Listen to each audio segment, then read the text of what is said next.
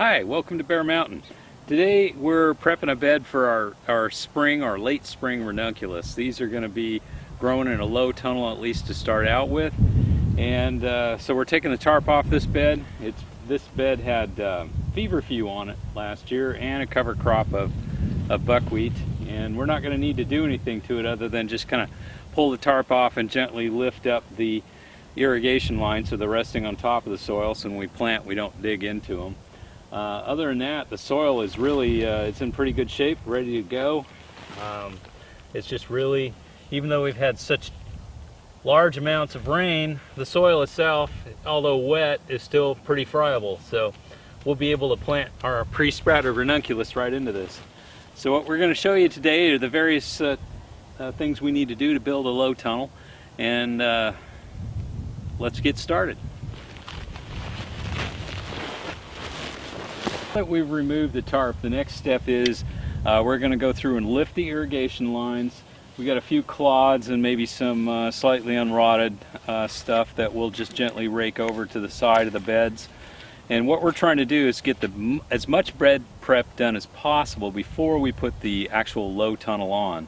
That way when we plant, we won't have to be doing anything with, plastic in the way. So this is a real easy thing. There are some partially rotted pieces of feverfew left. Not going to go very deep. We're just going to try to take these big guys off the surface, and we just bring them over to the sides.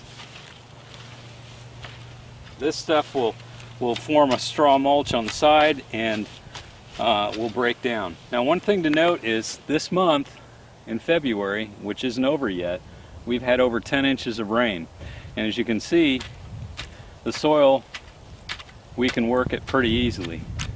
We've got some oversized that we'll just, like I said, pull that off, but it's going to be really easy to plant in this. No tillage at all whatsoever, so we shouldn't have any problems. So let's get that part done. Well, here we are. We've got the end posts in, and now what we want to talk about here is this jig that we've made for actually spacing the fiberglass rods that are going to hold up the ribs of the tunnel. This is just a simple block, and all the measurements, by the way, we have a slideshow that shows how to make one of these, so you just go to our website and you can get this. But these have individual marks on them relating to, this is 4 feet right here from the hole in this to here, and this is 5 feet up to this mark. So each one of these rods has been marked depending on how we want to space our ribs. We typically space them this time of year. We'll probably use a 5-foot spacing because we're kind of through with snow, and the whole point of this is what we're trying to do is just keep hail protection, rain protection, and some wind. Also too, our end posts are going to be in just a little bit tighter, since we don't need to have as tight a seal on these guys on the end. So normally we would be about 6 feet to the first post for the first rib, and in this case we're going to be closer to 5.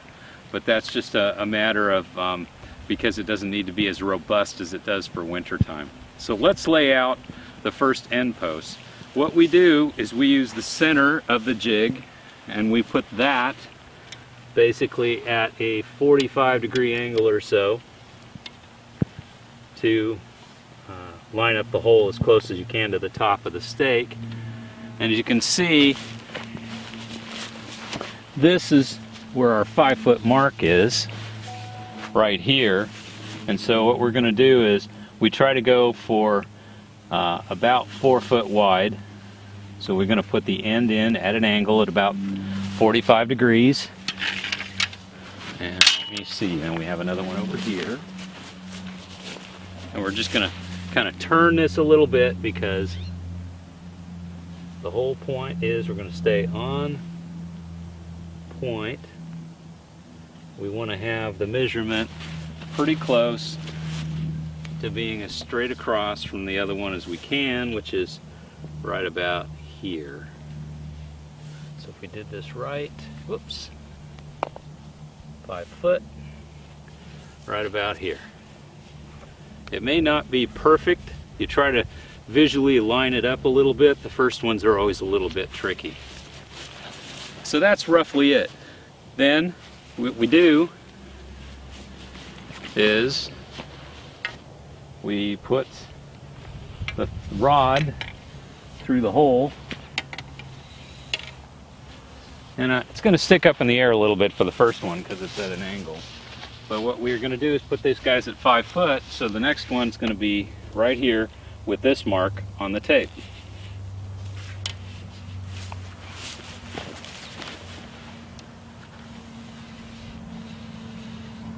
And now what we can do is just like this. And this is where we come into, let's see, let me use one of these guys just in case here.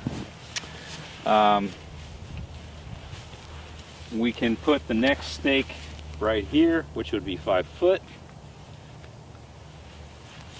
And then simultaneously, as I walk in front of the camera,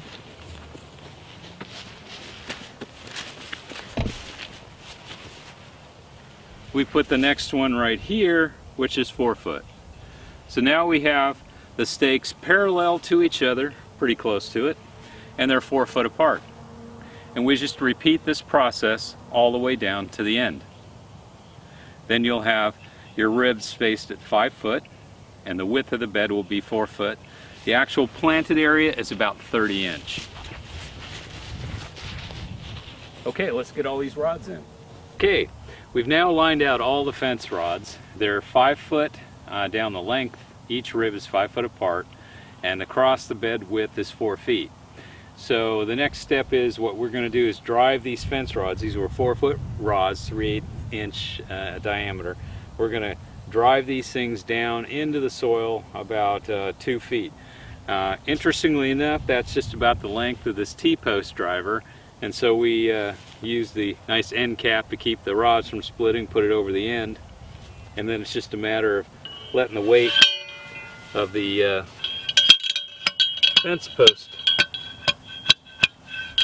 and that's all there is to it. And we just go down each one.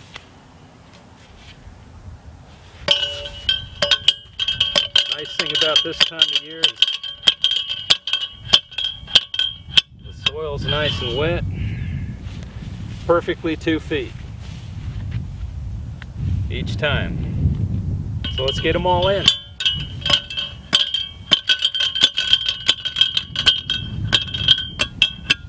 We've used the T-post driver, and we've put all the fence rods into about 2 foot in the ground.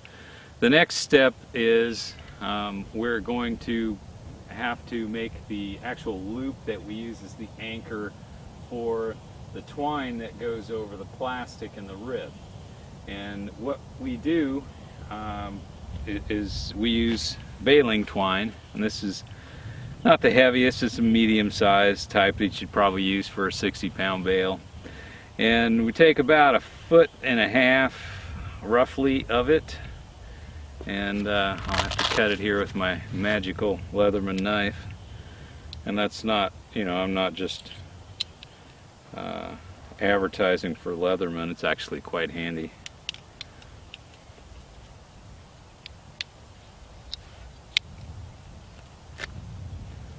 Okay, so I've got about 1.5 feet here. Set that down before I kill myself. Now, after the fence rods have been put in, what we're going to do is we're going to make the tie-down loops that we use to secure the string over the top of the hoops, keeping the plastic down tight against the hoops. This anchor is the first thing we do is we take 1.5 feet of regular baling twine, and we're going to splice these two ends together. So what it basically means is we're going to tie 2 really easy little square knots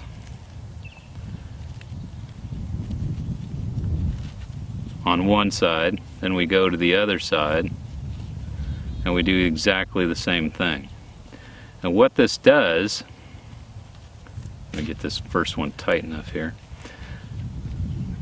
is we're going to do exactly the same thing, a simple little square knot on the opposite side of the first one. Now you can see we have a square knot and a square knot, and when you pull the actual twine slips through and the knots come together and the piece is spliced together. These two knots will work against each other and just get tighter and tighter. The next step is you put the knot in between your thumb and your forefinger, and what we're going to do is we're going to make this into a figure 8. So think about it as we're going to cross over, put it under your thumb, we now have an 8, and we're going to take the bottom and we're going to loop it through. And what this is going to do is make another basically slip square knot around this. So now what will happen is this will pull tight against the fence rod. Your loop for your tie down will go through this. And what we need to do is we put one of these on every single stake, and then we secure the top of them with, we take some scrap drip tape, we punch a hole in it, and then we slip it over the fence rod, and that's what secures this to the ground. Your actual hoop is going to rest on top of the cut piece of drip tape, and it's going to prevent, this drip tape will prevent that hoop from being pushed into the ground, and so your tension will stay equal once you tie down the individual hoops. And if you don't have this on, what will happen is the hoop will actually, as you tie down, will push this further and further down into the dirt, and you'll actually lose tension on your tunnel. So let's put each of these guys on, each one. We've got roughly 24 of them. If you can make these things ahead of time too, so if you know how big a tunnel you're making, you can make these things ahead of time, so it's just a matter of doing it. So let's get it done.